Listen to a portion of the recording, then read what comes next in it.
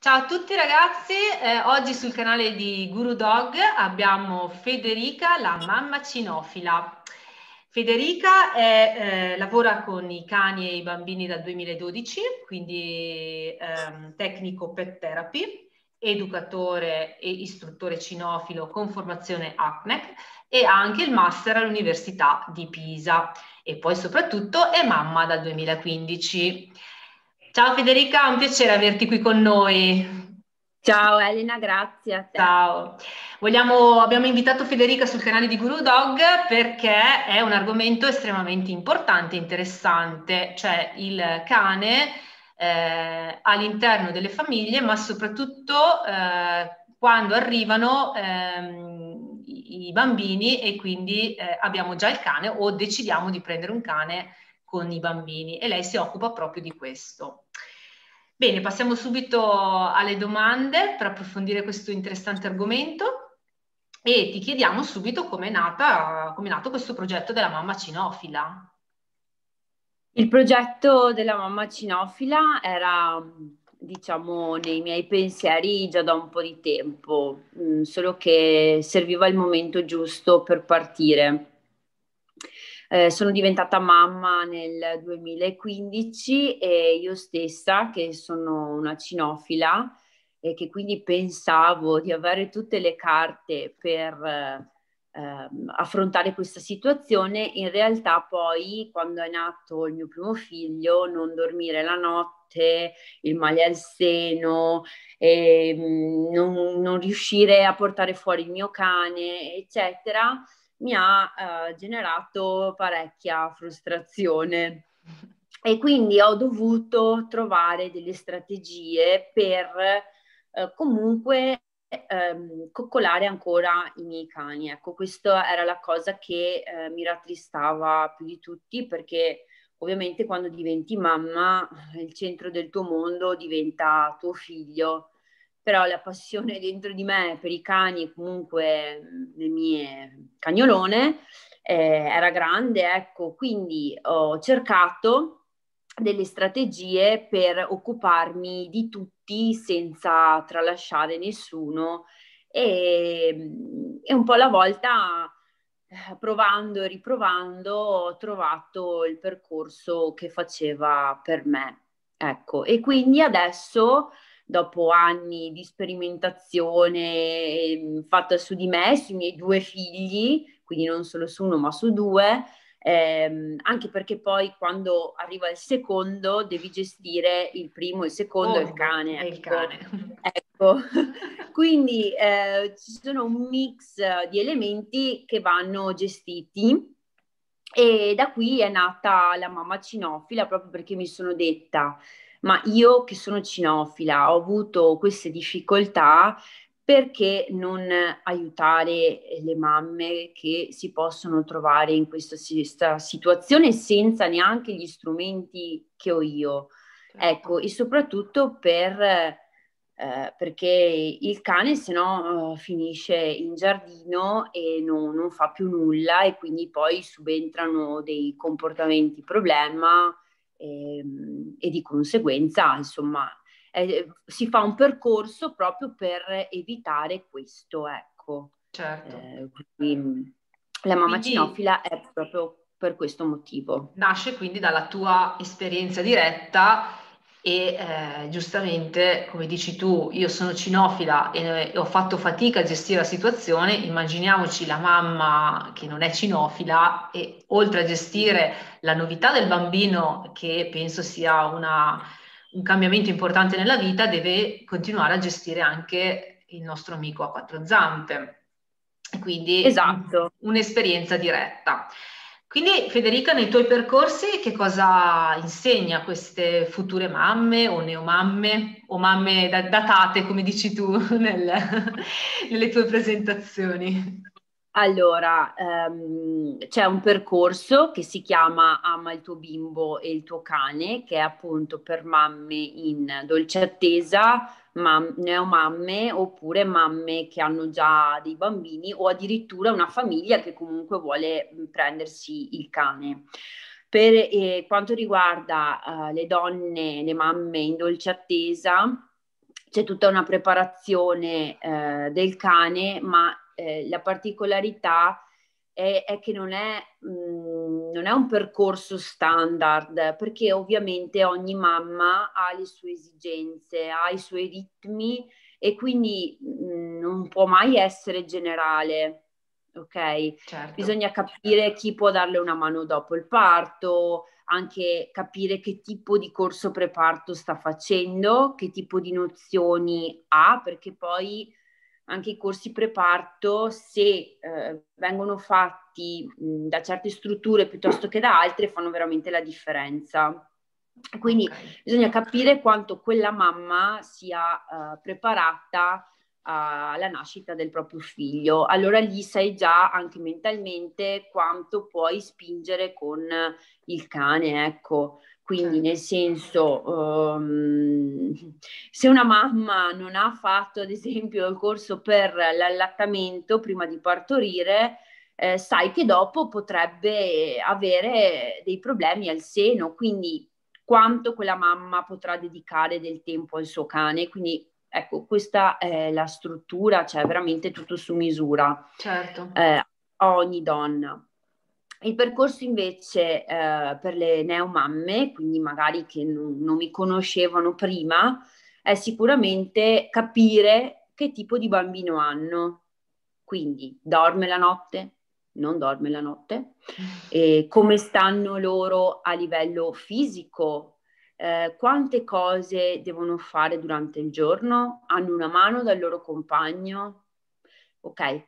Quindi in base a tutte queste domande poi io capisco che tipo di attività, di giochi lei può fare, perché purtroppo noi educatori diamo sempre molta importanza al cane, dimenticandoci di chi c'è davanti. Però bisogna sempre capire che tipo di binomio abbiamo. Pazienza, questa ha un border collie, vabbè, cerchiamo di fare il meglio che possiamo fare, ecco, Certo. questo sicuro. Per quanto invece riguarda le mamme con i bambini, ecco, questo è già un percorso che altri miei colleghi fanno, però c'è la consapevolezza dell'essere mamma.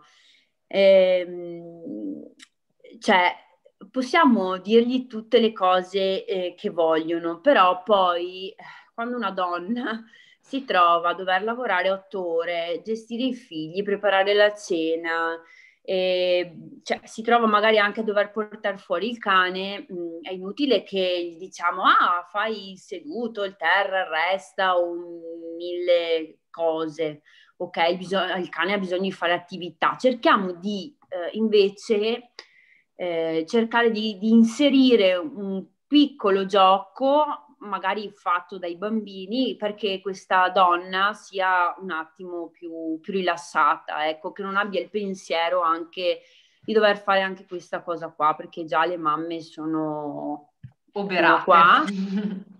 Sicuramente poi in questo periodo particolare, quindi ecco, io cerco di aiutarle strutturando per loro delle cose semplici e veramente efficaci, ecco, però è sempre su misura quello che mi raccontano loro. E invece poi c'è, vabbè, la scelta del cane, che comunque voglia o non voglia, una mamma, come dicevo, ha tanti impegni.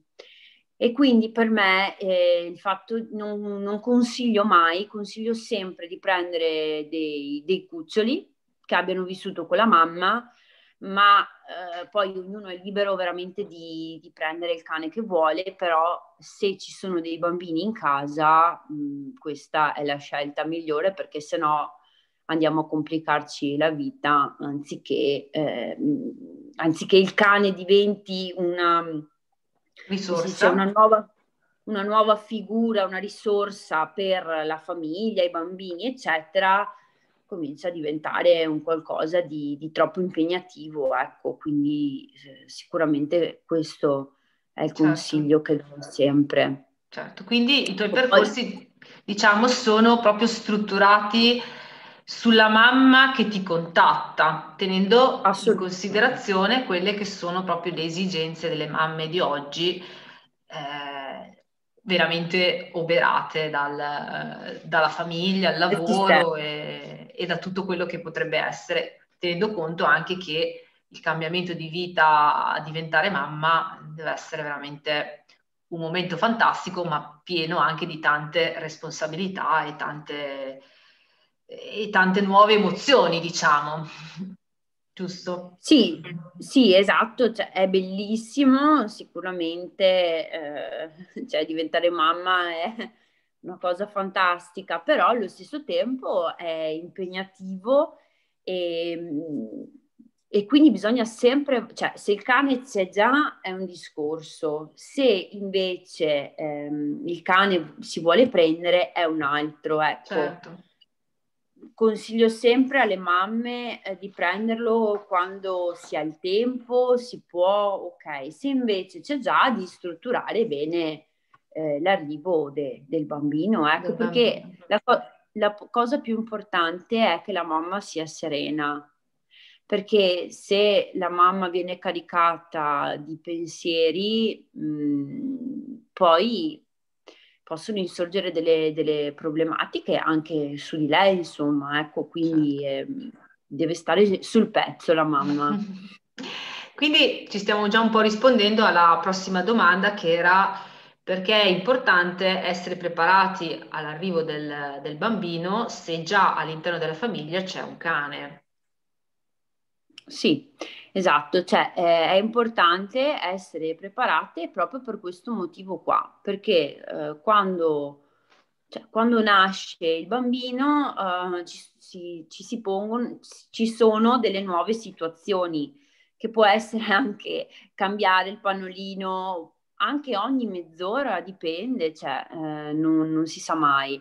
Il seno che fa male, non si riesce, donne, non si riesce a camminare per qualche giorno, settimana, dipende. Oppure magari abbiamo già il cane, un altro figlio, e come faccio a gestire tutto? Quindi veramente il prepararsi e l'analizzare la singola situazione può aiutare la mamma a non crearsi confusione nella routine quotidiana, ecco, deve Certo. essere fluido, cioè so quello che devo fare e vado. Ok. Ecco. Sicuramente sgravi cioè la fatica, perché se sai già come comportarti, cioè, sei un passo avanti e non ti fai prendere dal Esatto. panico che magari può essere sicuramente percepito dal cane, ma anche dai bambini stessi, cioè nel senso che le emozioni sono molto importanti ed è importante avere delle emozioni positive e quanto più possibili non stressanti, sia per noi ma anche per chi ci sta intorno. Quindi, insomma, essere preparate anche nella routine, come dici tu, è estremamente fondamentale. Sì, E, ma confrontarsi anche, cioè, tante volte le mamme quando mi chiamano cioè, pensano che poi sarà tutto uguale, ma non mhm, sarà tutto uguale, mai, mai. E, e più di qualcuna me l'ha detto, Federica, avevi ragione, poi non è più uguale. Ma perché lo so, perché l'ho vissuto, non è più certo, uguale. Ma dopo torna tutto uguale, ma quando i bambini cominciano ad avere 3-4 anni, però fino ad allora, anche solamente prendere un cucciolo e fargli fare la pipì, diventa una cosa impegnativa, ecco, impegnativa. se sono già impegnata che il bambino piange perché voleva fame, perché il bambino più grande invece mi chiama perché vuole giocare e c'ho anche il cucciolo che deve fare la pipì.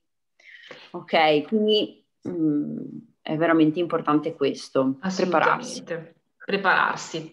Quindi, a tuo avviso, dato anche la tua esperienza e le tue conoscenze, quali sono i punti fondamentali quando si aspetta un bambino e si è anche cinofile? Cioè, quali sono le cose importanti da sapere e da tenere presente e non dar per scontate, come dici tu. Allora, cosa non bisogna dare per scontato? Non bisogna dare per scontato quello che dicevamo prima, cioè la mamma, la figura, la mamma cambia, la donna cambia, ok? Quindi, ma anche a livello emotivo, noi stesse cambiamo.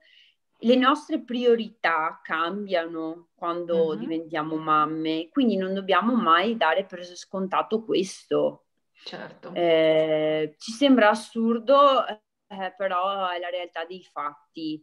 E, ecco, sicuramente fare un corso preparto dove ti preparano veramente bene e ti danno consapevolezza di quello che succede durante il parto, ma anche dopo il parto. Ecco, queste sono le cose che non darei per scontato, perché una volta che siamo più consapevoli, allora cominciamo anche a ragionare in un'altra prospettiva e ad organizzarci in un altro modo.